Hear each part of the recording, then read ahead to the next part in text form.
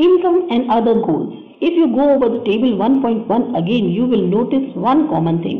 What people desire are regular work. अगर आप table 1.1 को फिर देखोगे ध्यान से तो आपको एक चीज उसमें कॉमन नजर आएगी कि लोग चाहते हैं हमें रेगुलर काम मिलता रहे, better wages and decent prices for their crops और other products that they produce.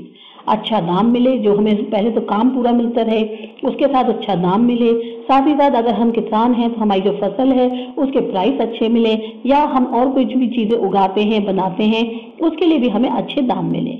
In other words they want more income. अगर दूसरे शब्दों में कहें तो क्या है कि वो चाहते हैं कि अच्छी इनकम और ज्यादा से ज्यादा income. Besides seeking more income one way और the other, people also seek things that equal treatment, freedom, security and respect for others. अब ज्यादा से ज्यादा इनकम तो चाहते ही हैं, पर दूसरा एक और भी उनकी इच्छा है कि वो ये चाहते हैं हमें बराबरी का व्यवहार मिले, हमारे साथ जो है हमें फ्रीडम, स्वतंत्रता मिले, हमारी सुरक्षा की जाए, साथ ही साथ हम दूसरों की इज्जत करें, या दूसरे जो है हम अगर जैसे दूसरों की इज्जत करें तो दूसरे भी हमारी इज्जत करें. दे रिसेंट डिस्क्रिमिनेशन. वो भेदभाव का विरोध करते हैं. All these are important goals. ये सब जो है बहुत इंपॉर्टेंट गोल्स हैं. In fact in some cases these may be more important than more income and more consumption because material goods are not all that you need to live. बहुत सारे cases में ऐसा भी होता है कि ये चीजें ज्यादा जरूरी होती हैं बजाय ज्यादा इनकम के. क्यों? क्योंकि जो कंजम्पशन हम ज्यादा, जैसे कहना चाहिए ना कि हम अगर बहुत ज्यादा हमारे को सैलरी नहीं चाहिए, बहुत ज्यादा हमारा कंजम्पशन नहीं है, पर अगर हमारे साथ भेदभाव हो रहा है, हमें फ्रीडम नहीं दिया जा रहा है, तो कई लोगों के लिए जो है ना ये सब चीजें बहुत ज्यादा इंपॉर्टेंट होती है. क्योंकि खाली पैसा या खाना ही सब कुछ नहीं होता है जीने के लिए. आपको और भी चीजें हैं जो इक्वली मायने रखती हैं आपकी लाइफ में.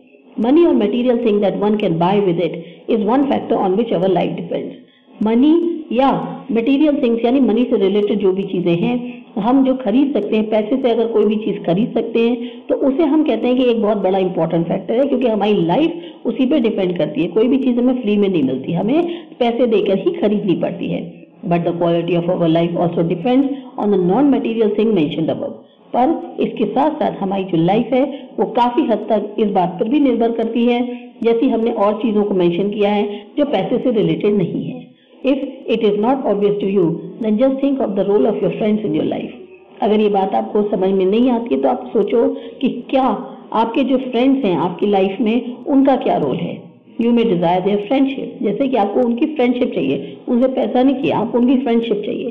Similarly there may be things that are not easily measured but they mean a lot to our life. इसी तरह से बहुत सारी और भी ऐसी चीजें हैं जिनको हम नाप नहीं सकते, जिनको हम तोल नहीं सकते, लेकिन पर वो हमारी लाइफ में बहुत मायने रखती हैं. These are often ignored, और कई बार हम इसको जो है नजरअंदाज कर देते हैं.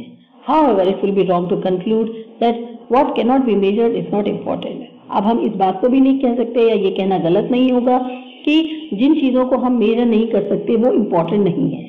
Consider another example. अब एक और एग्जाम्पल देखते हैं. If you get a job in a far of place, before accepting it you would try to consider many factors apart from income.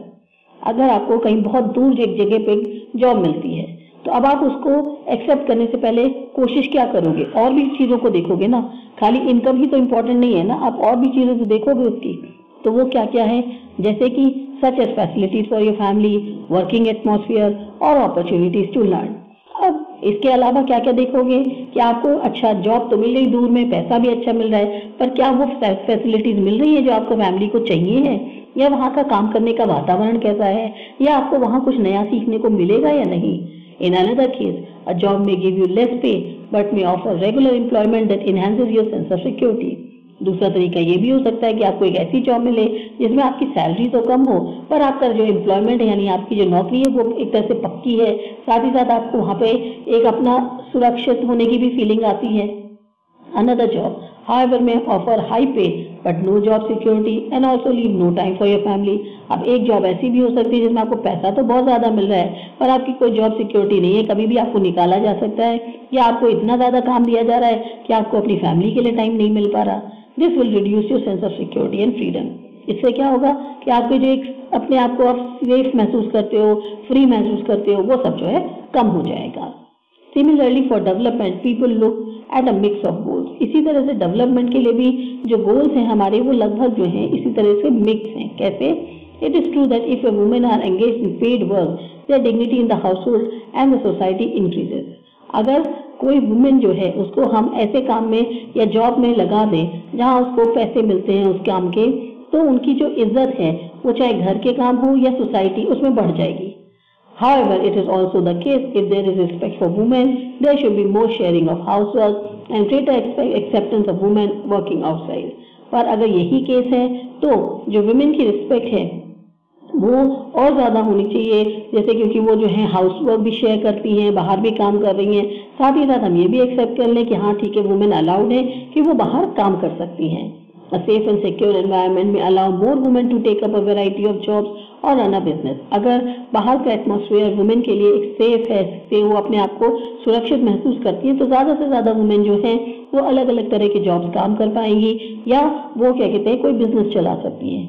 Hence, the developmental goals that people have are not only about better income but also about other important things in life.